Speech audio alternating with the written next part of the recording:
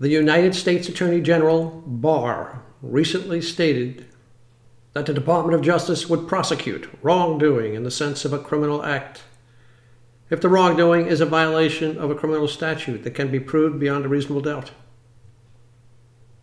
Mr. Comey, James Comey, the former director of the Federal Bureau of Investigation, was part of a cabal that attempted to overthrow the president, a coup.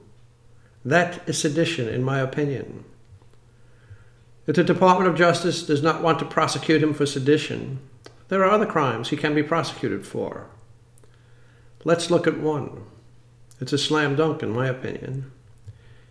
The August 2019 Inspector General report on James Comey clearly showed that Mr. Comey intentionally violated a United States federal criminal statute, 18 U.S.C. 641.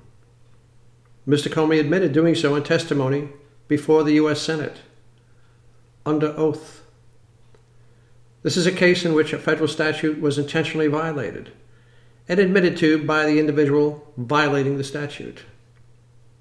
A case that can be proved beyond a reasonable doubt. So again, the question I ask is, why has Mr. Comey not been prosecuted for this? Now listen to a video I initially published on September 2nd, 2019, asking the question again, why Mr. Comey has not been prosecuted. Hi! Americans need a clear explanation of why Mr. Comey, the former FBI director, has not been prosecuted.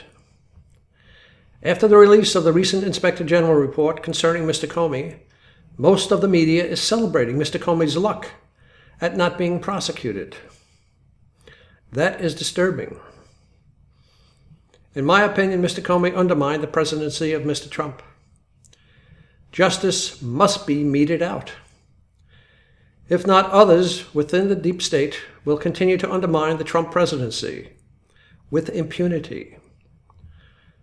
Mr. Comey, after being fired as director of the FBI, converted government documents for personal use and gave them to a Columbia University law professor to leak to the New York Times.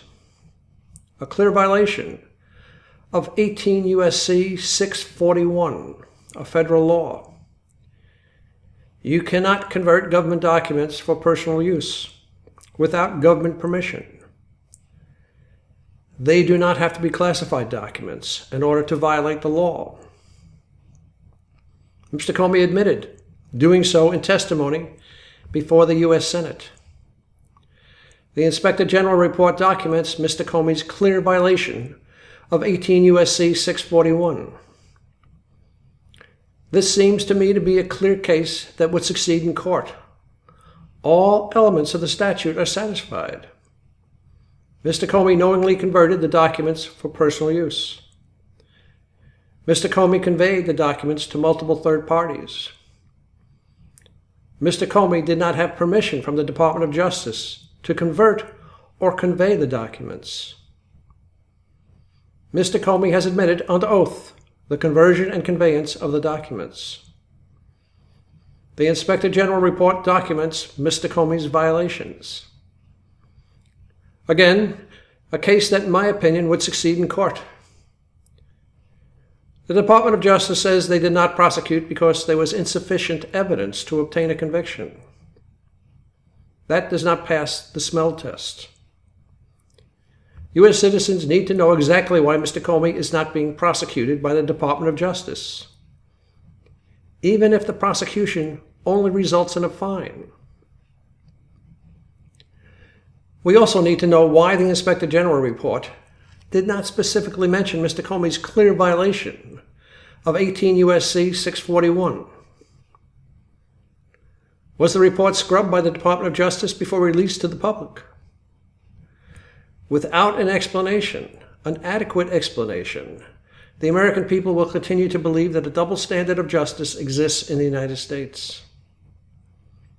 One for the well-connected, and another for those not well-connected. Maybe that is what the deep state wants the nation to understand. That those in the deep state can act with impunity. That those in the deep state do not have to explain their actions. Well, I hope this helps. Have a good day. Well, I hope now you are asking yourself the same question. Why has Comey not been prosecuted for intentionally violating a federal statute? You or I would have been prosecuted. Well, I hope this helps. Have a good day.